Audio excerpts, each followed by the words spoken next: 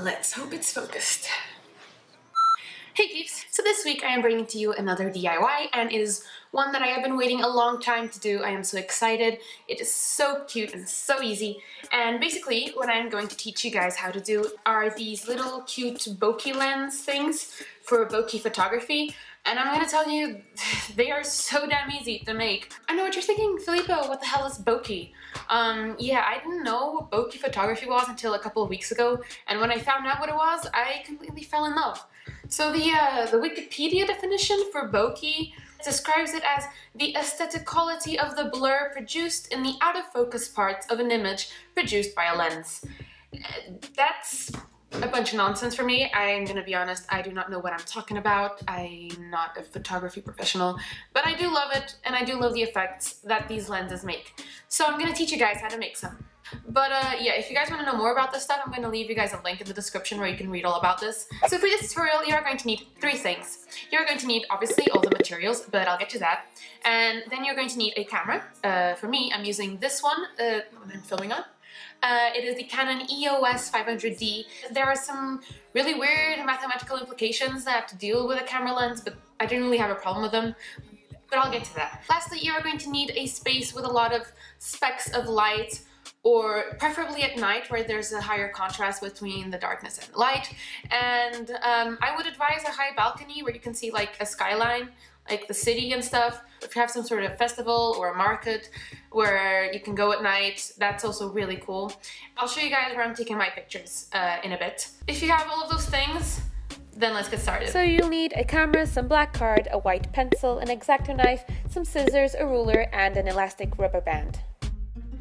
The camera that I'm using is the one I used to film in. It is the Canon EOS 500D. It's the 55mm one with a 1.3 focus thingy thing. The smaller that 1 point something number is, the better. So I am just using the cap of my camera as a stencil because it is larger than the actual lens. So with a white pencil, I'm just tracing the outsides of the cap. And then you're going to mark the center of the circle, and with a ruler you're going to want to measure out about 3 centimeter flaps like this.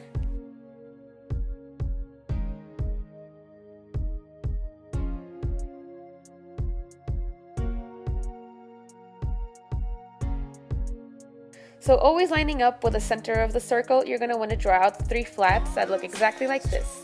These will then go around the camera lens and be held with the elastic rubber band. Then in the center of the circle, you're going to want to draw your object or shape or whatever.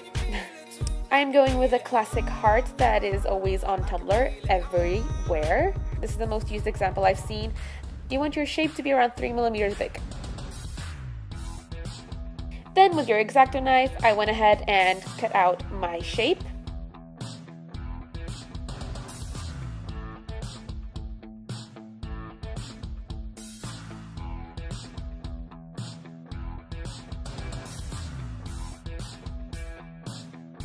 And then with my scissors, I just cut out the entire thing.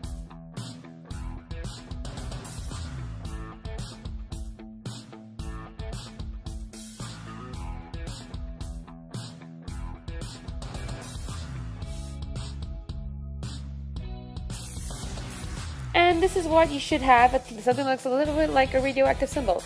And these are so cool because then you can just fold down the flaps and carry them around so easily. They're just like little discs and they're really cool. So I went ahead and I drew some other designs. I drew a music note, a dog paw, upside down question mark apparently, and a little star. And yeah, these flaps do not have to be perfect or in any way symmetrical. They just kind of have to be there, you know, just to hold your disc onto the camera lens. Then with my X-Acto knife, I cut them all out very carefully, might I add.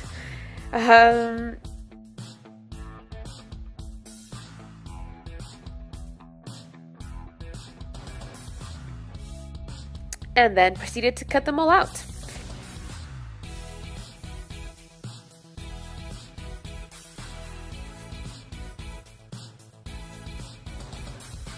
And this was the outcome. They look so awesome. I am so happy. So I just put some paper beneath them so you can see the shapes a little better, and that's what my discs turned out to be.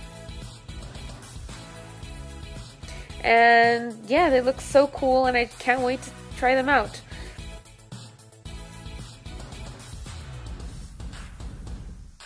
Another thing you could do is just draw the discs without the flaps and then tape them onto your camera lens. I found out that that made it a little hard to manage the focus lens thing, so I just kind of scrapped that idea.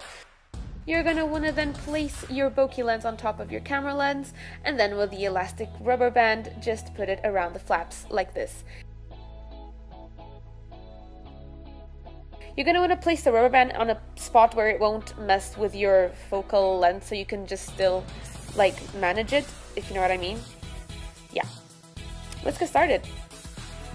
So my apartment is on the 18th floor of my building, so it's literally like a penthouse, and the view is this, and it's super cool for this project because at night this view turns into this. So yeah, let's give it a try. So first you're going to want to zoom in your camera as far as possible until it kind of looks like this. And then you're going to want to unfocus it as much as possible until all the light specks look like this.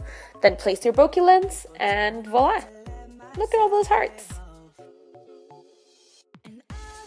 Keep in mind that the more you unfocus, the bigger the shape looks.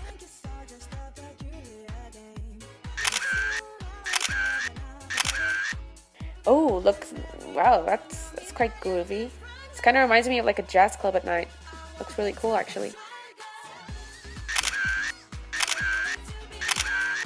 And this is by far one of my favorite ones. The dog paw one. It looks so freaking cute. Look at it. It's like dog paws all over the city. It's so cute. I love this one.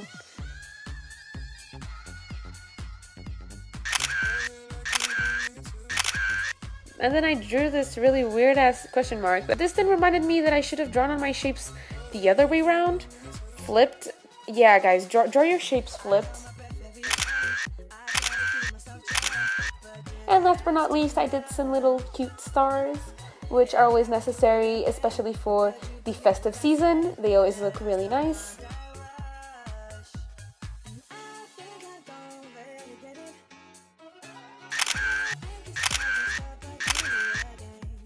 I hope you guys enjoyed this video. If you did, then please give this video a big thumbs up and subscribe to my channel for more videos. If you have any suggestions down there in the comments of any DIYs or tutorials that you'd like me to make. Also, if you had any problems or any doubts about this DIY, then please do not hesitate to leave them in the comments below. I will try to answer all of your questions. But yeah, I'll see you guys next week. Bye! Rain is good for the soul. Crazy.